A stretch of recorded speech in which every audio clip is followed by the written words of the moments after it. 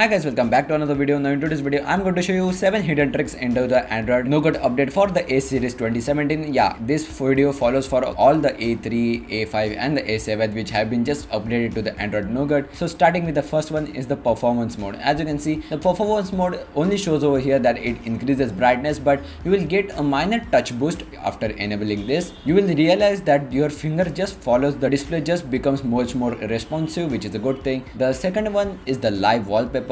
By the integration of the Samsung themes within the Wallpapers app, you can't actually enable live wallpapers over here. So by enabling this, you can actually browse and enable your live wallpapers. The third one is the international data roaming. Yep, by enabling this, it just explains itself. The fourth one is upscaler settings. Now if you enable it, you can actually set for the bit upscaling and the bandwidth upscaling. Now why you should choose this? Because some of the songs actually get a bit grainy after enabling the upscaler, but upscaler also upscales the bass. So if you are getting a bit of a green into your songs, you can just set it for the bit upscaling rather than bandwidth upscaling too, and you can now enjoy your music much more clearer. Then after upgrading to the Nougat, if you are missing your Android Marshmallow game, bring it back. As you can see, you can also add players over here just like that. And the sixth one is hidden clear storage. Now this message will only pop up if your storage is full up till the limit, like if you only have like a 19 or 20 MBs left, this message will only pop up on that time, but you can actually make it pop up on any time after doing that. As you can see, I have unnecessary data of 15 MB. Let's just clear that because literally every MB counts. And last but not the least, I'm going to show you how to install Bixby Home and remove the shitty flipboard briefing through over here. Like who even uses this? Rather than we will have the Bixby swag over here replaced. So let's just start by getting these 6 features. First of all, you have to download an app called Activity Launcher for it. As you can see, I have it over here. Go to all activities. So starting with the first one, which is performance mode, you have to just go down till you find settings,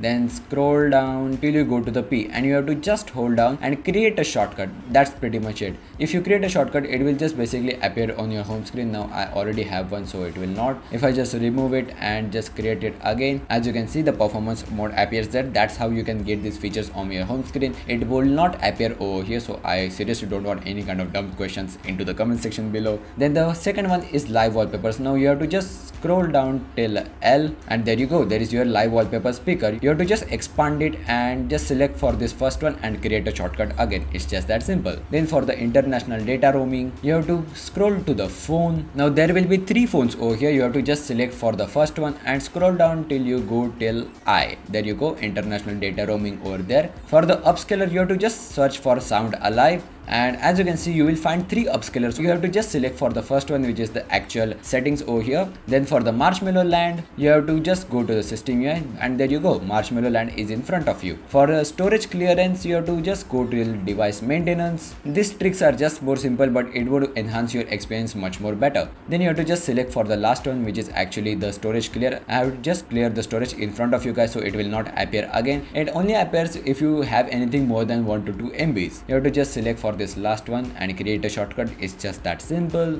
And in order to remove this flipboard and install Bixby, you have to just download an APK from the link in the description. As you can see, Bixby Home. Let's just install that. After installing, tap done. Go to the activity launcher again, and you will be finding Bixby Home over here. Now you have to just hold on for the first one, create a shortcut, then you will have the Bixby Home over here. Then you have to just tap it, let it set it up for itself. It would give you this setup. You have to just agree to all, select next, and there you go, Bixby Home has been installed on your Galaxy A Series 2017. You have to just go to the settings, permissions, just enable all of them, go back, and you will have all of the cards fully working. There is me looking awkward inside the camera. Then you have to just do a little bit of a reboot. I don't know why I'm sounding like it's a food recipe.